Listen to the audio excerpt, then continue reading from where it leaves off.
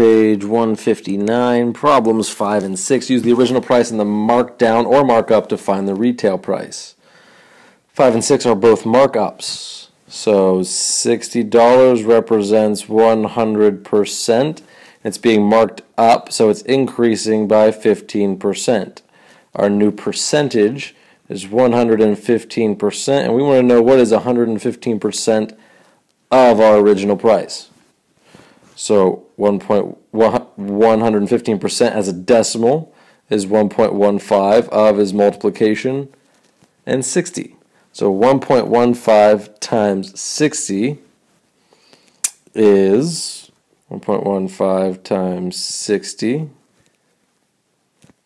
6 times 5 is 30. 3, 6, 7, 8, 9, and 6. So move the decimal over twice. So the answer, number 5, is $69.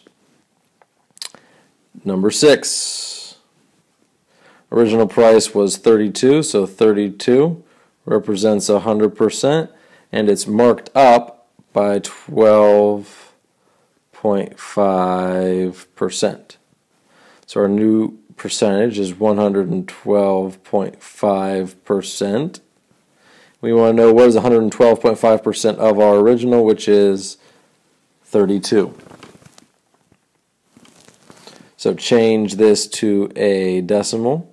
1.125 times 32. 1.125 times 32 gives us 36. Answer number 6 is $36.